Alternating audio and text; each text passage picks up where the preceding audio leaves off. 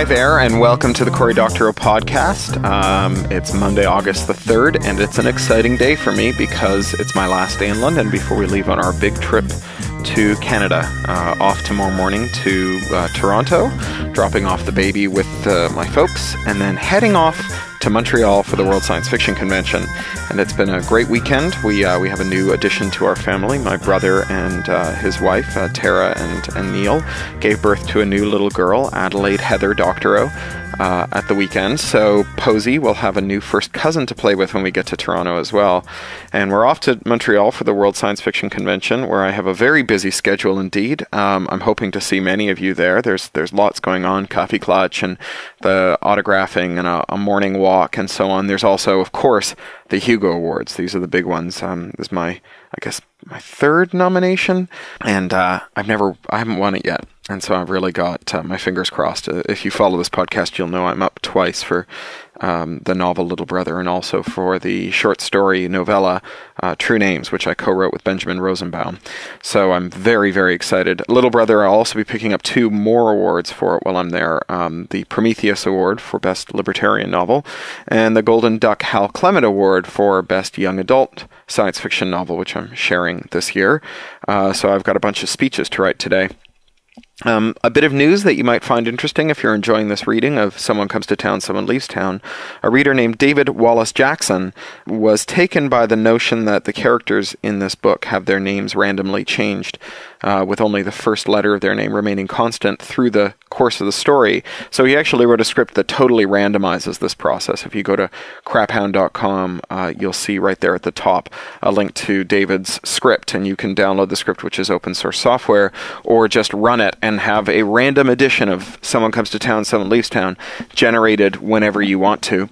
I have a good day planned here for my last day in London. I am seeing David Byrne tonight. He's my absolute favorite performer in the whole world, former frontman of Talking Heads, and I may in fact be interviewing him for Boing Boing if they can get me a slot. And he's just a hero of mine, so boy, wouldn't that be great.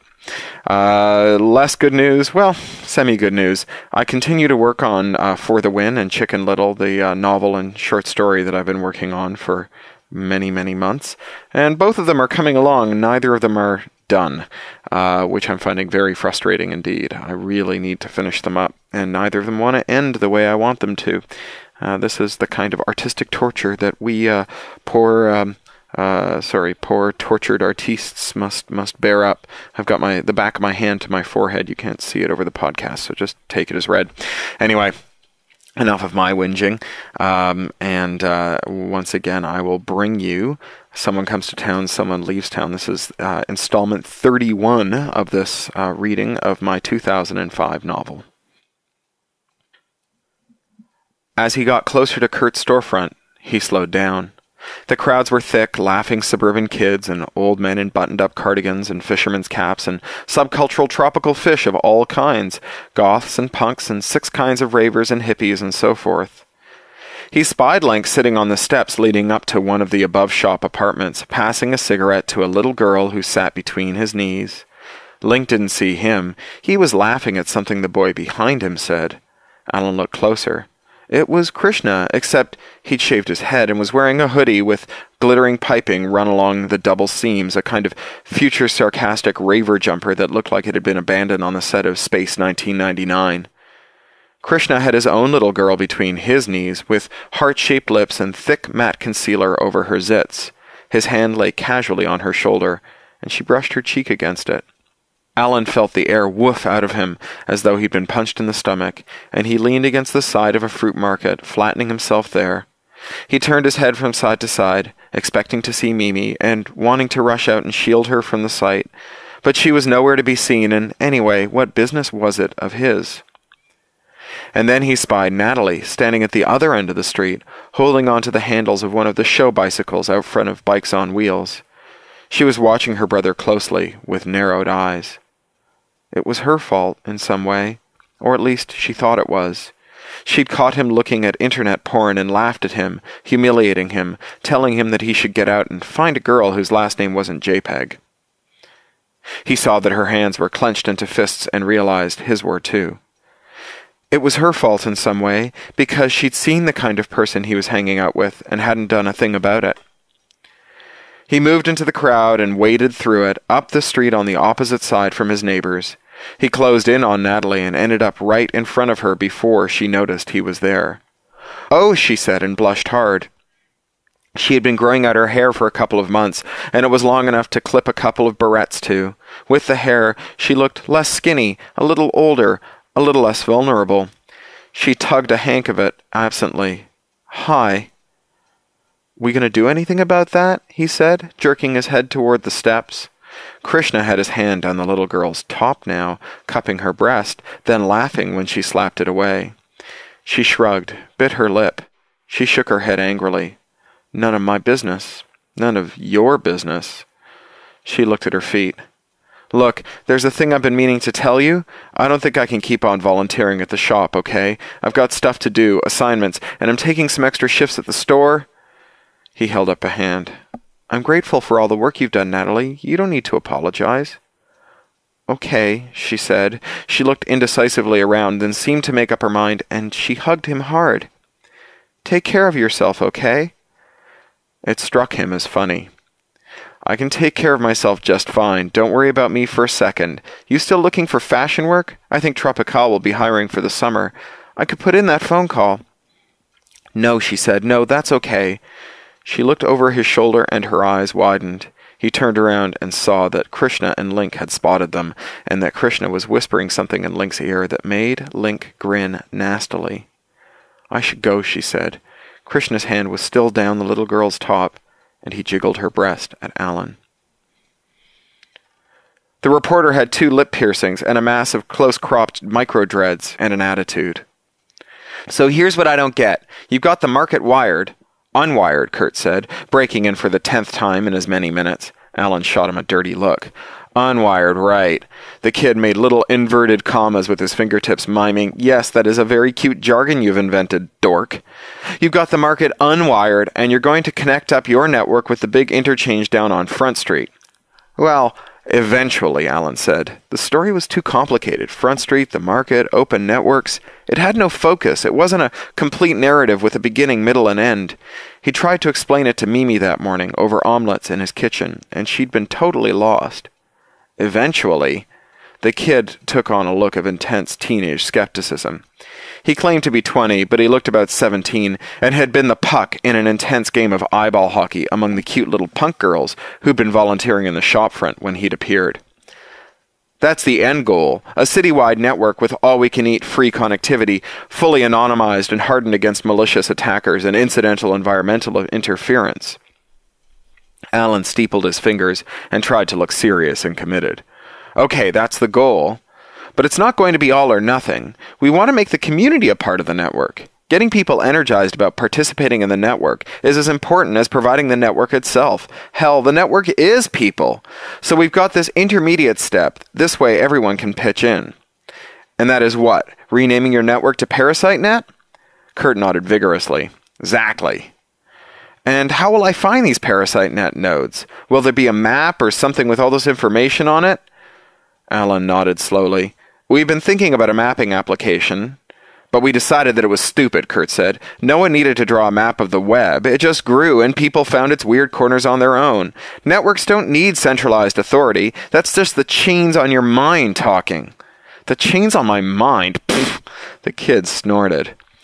Alan held up his hands placatingly. "Wait a second," he said. "Let's take a step back here and talk about values. The project here is about free expression and cooperation. Sure, it'd be nice to have a citywide network, but in my opinion, it's a lot more important to have a city full of people working on that network because they value expression and understand how cooperation gets us more of that.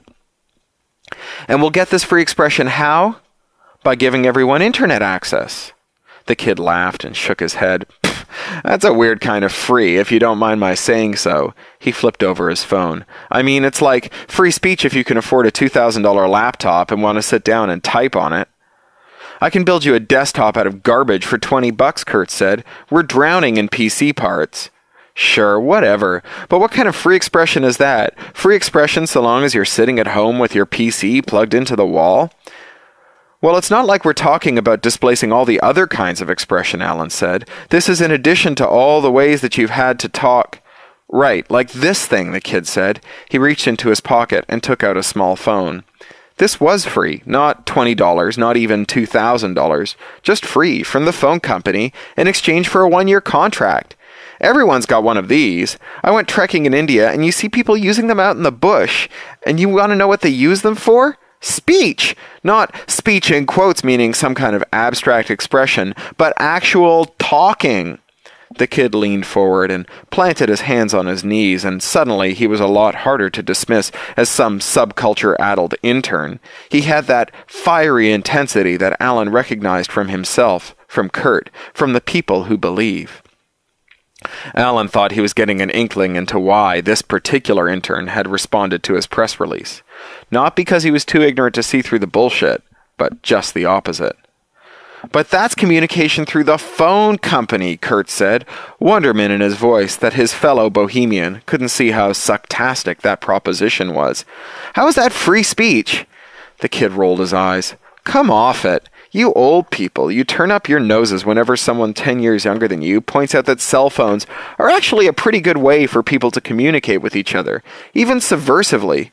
I wrote a term paper last year on this stuff. In Kenya, electoral scrutineers follow the ballot boxes from the polling place to the counting house and use their cell phones to sound the alarm when someone tries to screw with them. In Philippines, 20,000 people were mobilized in 15 minutes in front of the presidential palace when they tried to shut down the broadcasting of corruption hearings. And yet, every time someone from my generation talks about how important phones are to democracy, there's always some old pecksniff primly telling us that our phones don't give us real democracy. It is so much bullshit. He fell silent, and they all stared at each other for a moment. Kurt's mouth hung open. I'm not old, he said finally. You're older than me, the kid said. His tone softened. Look, I'm not trying to be cruel here, but you're generation blind. The internet is great, but it's not the last great thing we'll ever invent. My pops was a mainframe guy. He thought PCs were toys. You're a PC guy, so you think my phone is a toy.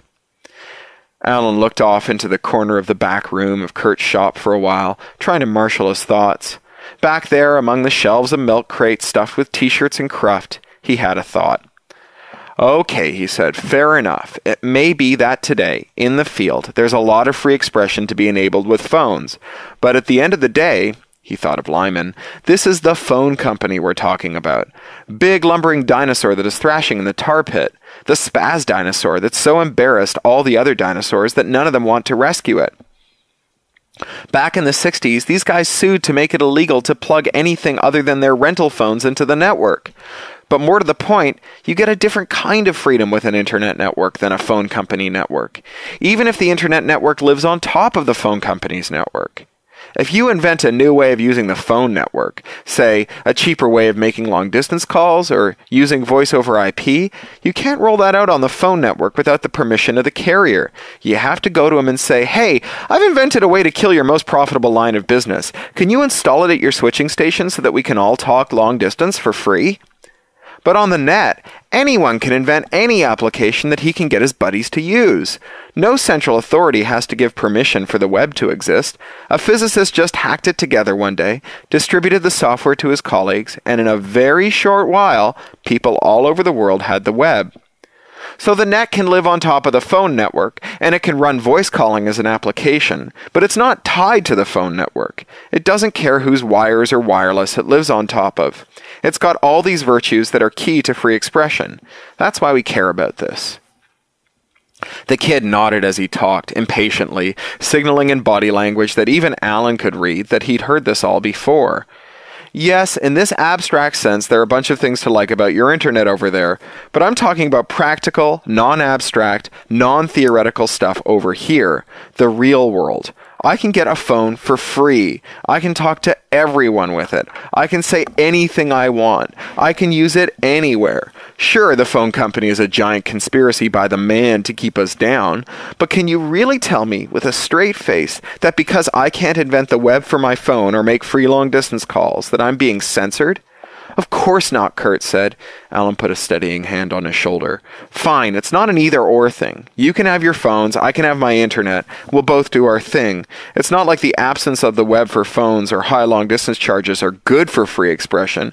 Christ, we're trying to unbreak the net so that no one can own it or control it. We're trying to put it on every corner of the city for free, anonymously, for anyone to use. We're doing it with recycled garbage, and we're paying homeless teenagers enough money to get off the street as part of the program. What's not to fucking like? The kid scribbled hard on his pad. Now you're giving me some quotes I can use. You guys need to work on your pitch. What's not to fucking like? That's good.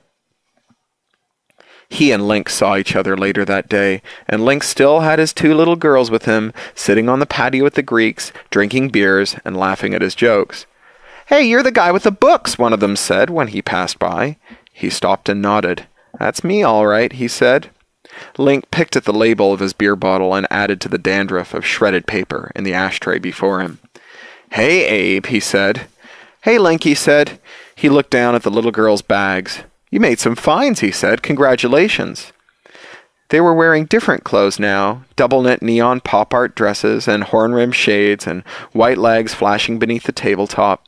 They kicked their toes and smiled and drank their beers, which seemed comically large in their hands. Casually, he looked to see who was minding the counter at the Greeks and saw that it was the idiot's son, who wasn't smart enough to know that serving liquor to minors was asking for bad trouble. Where's Krishna? He asked. One girl compressed her heart-shaped lips into a thin line. And so she resolved to help her brother, because when it's your fault that something has turned to shit, you have to wash shit. And so she resolved to help her brother, which meant that, step 1, she had to get him to stop screwing up. He took off, the girl said. Her pancake makeup had sweated away during the day, and her acne wasn't so bad that she'd needed it. He took off running, like he'd forgotten something important. He looked scared. Why don't you go get more beers, Link said angrily, cutting her off. And Alan had an intuition that Link had become Krishna's Renfield, a recursion of Renfields, each nesting inside the last like Russian dolls in reversed, big Link inside of medium Krishna inside the stump that remained of Daryl. And that meant that she had to take him out of the company of his bad companions, which she would accomplish through the simple expedient of scaring the everlasting fuck out of them. She sulked off, and the remaining girl looked down at her swinging toes. Where'd he go, Link? Alan said. If Krishna was in a hurry to go somewhere or see something, he had an idea of what it must be about. Link's expression closed up like a door slamming shut. I don't know, he said. How should I know? The other girl scuffed her toes and took a sip of her beer. Their gazes all flicked down to the bottle. The Greek would bar you for life if he knew you were bringing underage drinkers into here, Alan said. Plenty of other bars in the market, Link said, shrugging his newly broad shoulders elaborately. Trey was the kind of kid who'd known her brother since 3rd grade and whose puberty-induced brain damage had turned him into an utter turd. She'd caught him once going through the bathroom hamper, fetishizing her panties, and she shouted at him and he just ducked and grinned, a little boy grin that she had been incapable of wiping off his face no matter how she raged. She would enjoy this. And they all know the Greek, Alan said. 3, 2, 1. He turned on his heel and began to walk away. Wait, Link called. The girl swallowed a giggle. He sounded desperate and not cool at all anymore. Alan stopped and turned his body halfway, looking impatiently over his shoulder. Link mumbled something. What? Behind Kurt's place, Link said. He was going to go look around behind Kurt's place. Thank you, Link, he said. He turned all the way around and got down to eye level with the other girl. Nice to meet you, he said. He wanted to tell her, be careful, or stay alert, or get out while the getting's good, but none of that seemed likely to make much of an impression on her. She smiled and her friend came back with 3 beers. You've got a great house, she said. Her friend said, yeah, it's amazing. Well, thank you, he said. Bye, they said. Link's gaze bored into the spot between his shoulder blades the whole way to the end of the block. Well, it's a short podcast today. Thank you very much. Not sure if I'll get to this on Monday. It will still be the Worldcon, and I will either be exhausted and tired from celebrating winning as many as 2 Hugo Awards, or exhausted and tired from accepting the condolences for losing as many as 2 Hugo Awards, or some combination indeterminately thereof. So maybe not next Monday, but definitely the Monday after, bringing the headset to Toronto, so the next one may be from my parents' basement. Talk to you later. You've been listening to the Cory Doctorow podcast, licensed under Creative Commons Attribution, Non-Commercial, Share-alike US 3.0, or as Woody Guthrie put it in another context, this song is copyrighted in the US under seal of copyright 154085 for a period of 28 years, and anyone caught singing it without our permission will be a mighty good friend of ourn, because we don't give a darn. Publish it, write it, sing it, swing to it, yodel it, we wrote it, that's all we wanted to do. Many thanks to John Taylor Williams for mastering. That's Ryneck Studio, WRYNECK Studio at gmail.com. John Taylor Williams is a full-time self-employed audio engineer, producer, composer, and sound designer. In his free time, he makes beer, jewelry, odd musical instruments, and furniture. He likes to meditate, to read, and to cook. Talk to you next week.